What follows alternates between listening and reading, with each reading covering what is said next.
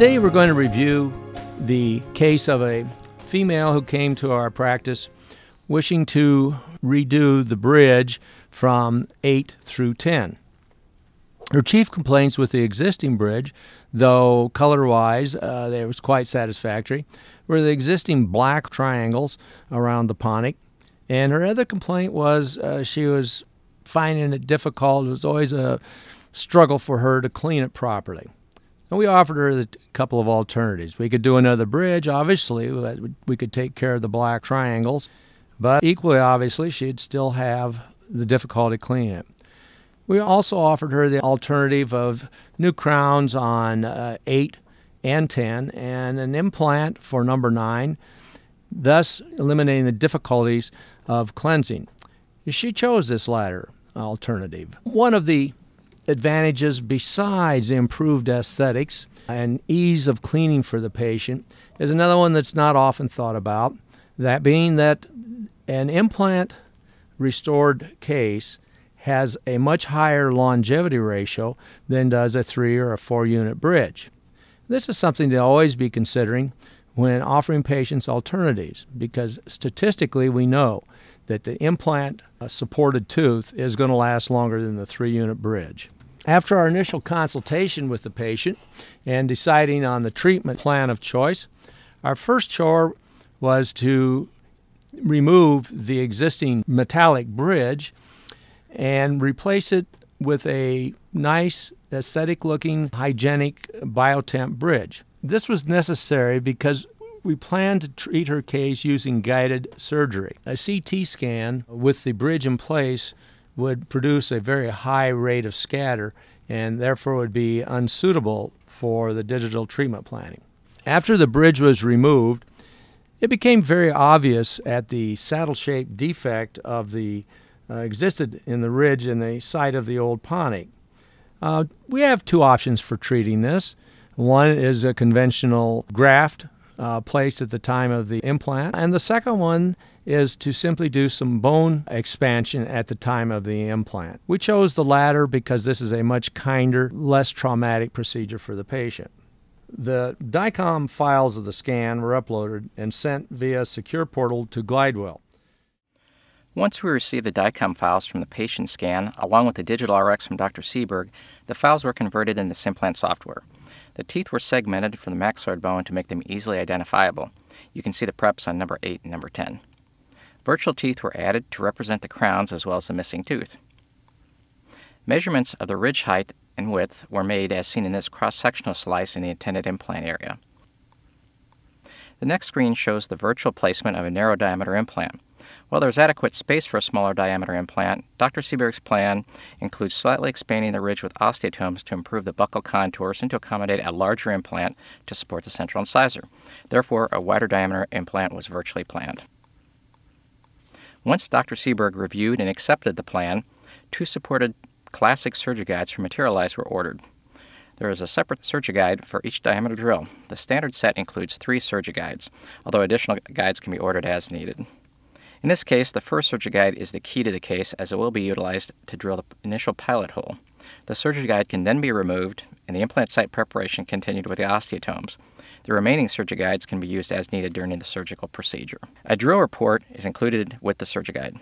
This report lists the length and diameter of the implant planned, and most importantly, the drill depth. This depth is determined by 3 numbers: the length of the implant and the drill sleeve in the SurgiGuide, as well as the prolongation area. The prolongation area represents the distance from the bottom of the sleeve to the top of the implant.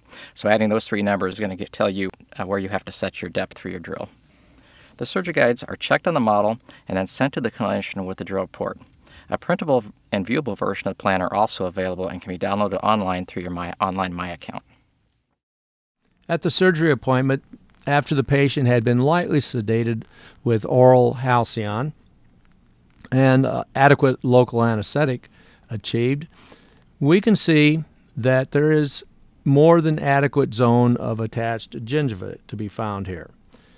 So the next step was to try the initial surgical guide and ensure its snug fit. The 2.0 millimeters guide drill is applied through the SurgiGuide which will ensure that we go down the very center of the bone and in perfect alignment with the adjacent teeth. After the initial guide drill has been used, the next step is to remove a plug of tissue. In this case, we used a soft tissue punch over the site. If there were, in another case, a less adequate zone of attached gingiva and one wished to preserve it, then an option would be to make a small incision across the crest of the ridge, slightly spread the tissue, and doing your surgical drills through that incision. That would preserve the attached gingiva for the restorative phase. After the pilot hole is created, the ridge expansion is initiated.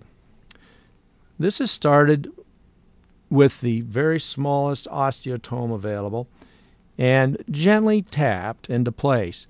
In some cases, the bone will be so sparse that pure hand pressure will serve the purpose of spreading the bone.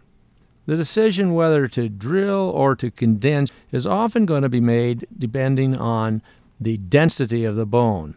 In this case, the bone was quite dense, and using the surgical drill to thin the bone out only served to facilitate the osteotome usage. We now go to the next diameter osteotome and expand the ridge further. You'll notice that my thumb and forefinger are supporting the labial and palatal plates.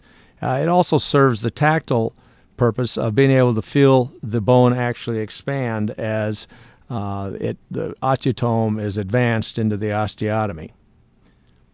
One of the important aspects of osteotome surgery to be considered is that as long as you don't remove the periosteum from the bone, the blood supply remains. So any small fractures that occur during the expansion become relatively insignificant because the blood supply still exists. Had a flap been placed and these fractures occur, then you may very well get a bone sequestrum and failure of your case. The ridge is further expanded to the 4.3 diameter using the surgical drill, and we are beginning to feel and be able to see a nice restoration of the contour over area number 9. We now progress to the 5.0 diameter drill, and we are now have now completed our osteotomy. Once again, notice the nice contour where the concavity had been. We now slowly and with very slight force thread the implant into place, taking care to keep the alignment parallel with the adjacent teeth. When we finish, one of the divots on the implant mount should be facing to the labial. This ensures that the internal abutment connection is in the correct rotational orientation. Due to the extremely dense bone we now had due to the bone condensation, I elected to take an implant level impression with an open tray. This way the implant restoration and crowns can be fabricated during the osseointegration period. We can see here the excellent impression that was achieved. It will easily facilitate the lab's fabrication of the abutment and final crown. After the impression was completed, a 3 mm by 6 mm healing abutment was threaded into the implant. The abutment is slightly oversized in diameter in order to help create the emergence profile at the initial implant placement. So often the mistake is made of using a narrow healing abutment, and the tissue then collapses in around it. When it comes time to place the abutment and the crown, the operator will find the tissue is so tight that he cannot get a properly contoured abutment and crown into place. This use of a large healing abutment will greatly facilitate the placement of the abutment and the crown at the later appointment. The existing Biotemp bridge was modified. The ponic area was reduced, and this was cemented in place, and used for approximately 3 months during the healing period. It's very important to remember that even though it is only a temporary bridge, it is critical to get all the cement off so that the tissue healing progresses normally and allows a healthy emergence profile. Now, at the 14-week interval, which was selected because the bone was so dense at placement, the 14 weeks was selected to accelerate the treatment phase. The bone had been extremely dense, and it was very obvious that osseointegration would take place very early. After removing the bridge and the healing abutment, we compared the aesthetics of a titanium abutment for tooth number 9 and with that of a zirconia abutment for tooth number 9. The titanium abutment is nicely shaped and fits very well, but it's very obvious the grayness of the tissue went from the abutment. This grain occurs just merely because of the reflection of the titanium metal through the tissue. In comparison, the zirconia abutment was placed and the lack of tissue grayness was apparent. It should be noted that this patient has thick tissue phenotype. In patients with thin tissue, this would be even more critical to the case's aesthetic success. After this zirconium abutment had been selected, it was tightened to 35 Newton centimeter with a torque wrench. Cotton pellet is placed over the head of the screw and the access opening sealed. The crowns were then cemented to place using a reinforced glass ionomer cement in order to take advantage of the bonding to the dentin. After applying the crowns with the cement in them, a soft balsa-type wood is used for the patient to close down on. It is important with this to make sure that no protrusive forces are being exerted on the crowns, as this would cause the lingual portion of the crown to perhaps rotate out and not be seated completely. At this point, it's well worth remembering it's very important to get all the cement removed. If the margin is deeply subgingival, it would be appropriate to take a radiograph to confirm that the complete removal of the cement had occurred. After the cement is fully set, the final occlusal adjustment is made. If necessary, the labial of some of the protrusive lower incisors can also be adjusted.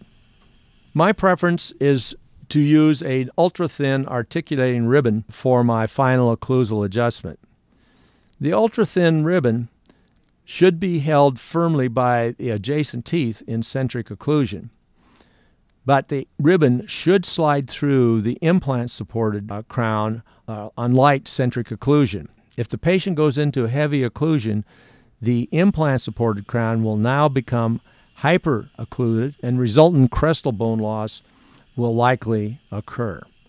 So it is important your final check to make sure that your ribbon will slide through the occlusal or the lingual of your implant-supported crowns when the patient is in normal centric occlusion. Here you can see the final result.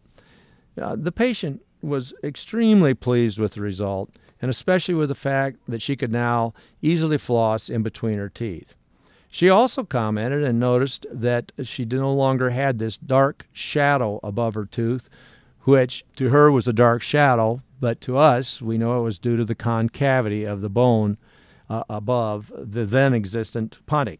The case was accomplished using Glidewell's digital treatment planning services, as well as the zirconia abutment with an all-ceramic crowns, to obtain excellent aesthetic results. It also demonstrated that guided surgery can be utilized in conjunction with osteotome ridge expansion.